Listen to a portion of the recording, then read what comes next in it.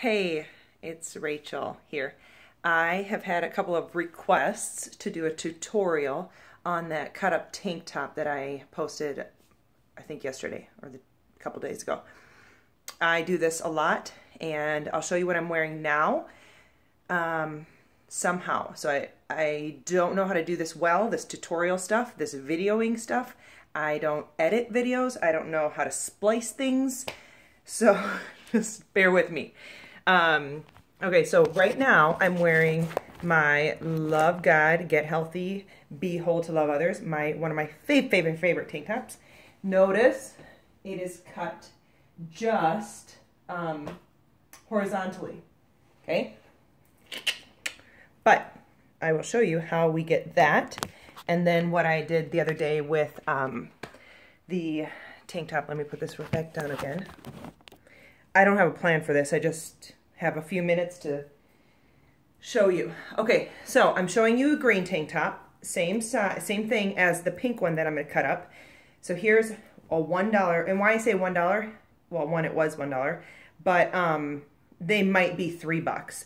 They're on sale. It's not summer anymore, and so look for the ribbed. I think the ribbed works best. You can do any tank top, but I think that the ribbed works best because it's just got some give to it. And yeah, it kind of bounces back once it gets stretched out. So here we go. And what you're going to do is you're going to take that basic tank top. We're talking, and this can be any tank top. This can be something that you have that like has a saying on it that you want to just schnazz it up a little bit. If that's a technical term in the fashion world, schnazz.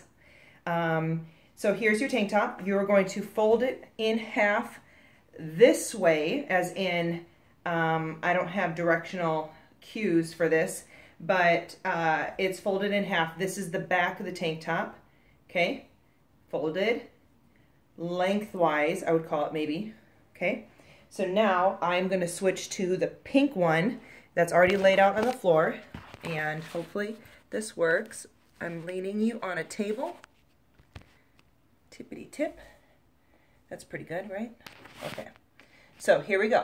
What you're going to do, super simp, is cut slits about an inch or so in width. So I start up here. This is just this kind. I mean, you could start anywhere if you want. But I started here with this one I did the other day. And if I knew how to do what I'm doing, meaning these video things, you don't see that slit, but that's okay. You know how you will watch some of these tutorial videos and they'll speed up and they'll, you know, get going quick and like probably have some background music. I'm not there yet. So you're going to have to sit with me and cut these with me. I teach in about an hour and a half. My first class at the new church, which is called Dream City Church here in Glendale, Arizona. And I had started at this church teaching in January. It changed churches though. It used to be called Community Church of Joy. So I'm just going to tell you a story while we do this. And so yeah, faith and fitness has been on my radar since 2011, and actually, yeah, about 2011, and honestly, it's been a huge waiting game for the most part that that God's had me go through. A lot of preparation, a lot of His timing, and so again, I'm just cutting 1.5 inch slits. They don't even have to be the same. This is nothing perfect. I'm cutting a straight line, okay? Straight line. So God called us to this property, or said, this is where you're supposed to be. So Joel and I moved across from city to city to get to this church, which was Community Church of Joy. I was not thrilled at first that he had called us, you know, to a specific church, and because it wasn't just, it didn't have a feel that I was used to, I guess. I'm going to put it that way. And So lo and behold, I start classes, which was just a nice transition, and they were so welcoming for me to come in and do my thing, and that's my gifting in an area. And amongst these little crafts is clearly a gifting, I guess. So I started classes, and then in January of this year, and the church changed over to a new church, and so I had to pull back and wait again. So today is the first day that I'm going to be back as like a preview class for what could be, what I believe will be in the future. So I'm excited, and my beautiful friend Trisha is coming to do some modifications. So here we have the slits. What I want to make sure right now is that there is actually 1, 2, 3, an odd number, in the sense of I'm going to pair up three of these slits. I'm going to pair them up in one of those little bow tie looking things. So I want to make sure I go 3, 3, 3, 3, and then I'm going to try and get oofda. We'll see what happens here. 2. My last one turned out really nice. But notice I don't have a plan, a specific, like I don't really know what I'm doing here. And maybe I'm going to have to gather 4 in a couple areas. We'll see. Yep, we're going to do that. All right, so I have my slits. If anyone's bored yet, sorry. You asked for this, and this is just the way it's going. All right, so remember, $1 tank top. No biggie. Oh, I am missing something. Okay, so we got all of our slits, right? Here they are. Ta-da. So what I'm going to do now is set you down. You're going to sit with me here on my floor and check it out. Here is the slitted tank top. Notice that's what this is, okay? Nothing else happened to this.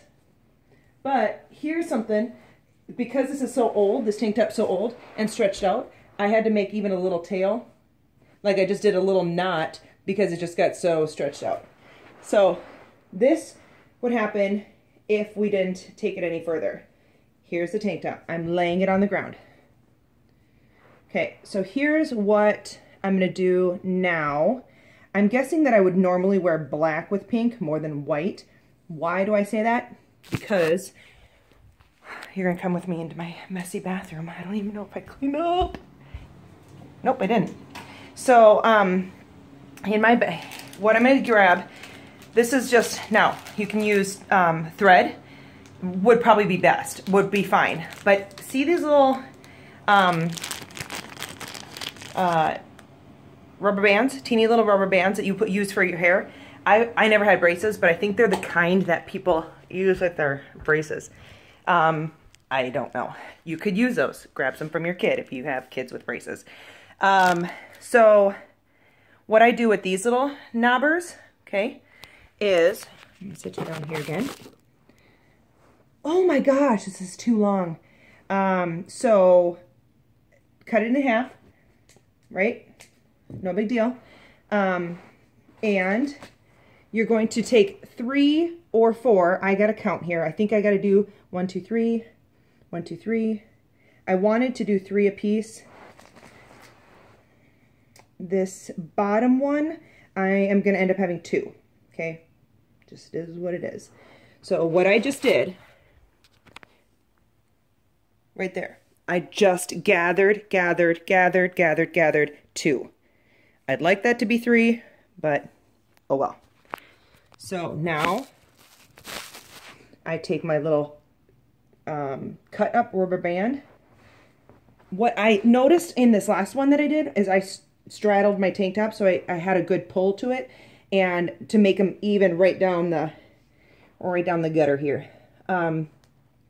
So all I do is tie a little knot, cinching these 3 pieces together. Okay.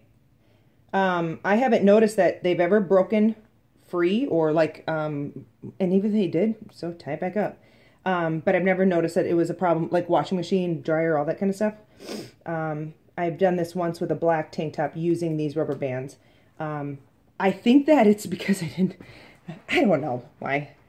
Thread would be fine. The other thing is what could look cute too is I thought yarn. You know how you have different colors of yarn? So this could be a pink tank top with, say, you had an outfit or you had a skirt or you had some pants that had, say, yellow in it. You could do yellow thread, or not thread, but yarn to make a little bit of a accent color in there. You could do anything, and sky's the limit. Okay, so I'm just going to show you the last two because this is such a long video, and you know, this is what it is. Right there. So when I get this on, I'll take a picture and add it to the comments. Okay, add it to the comments of this video. Sweet. Okay, thank you for spending some time in your morning or afternoon or whenever you watch this. God bless.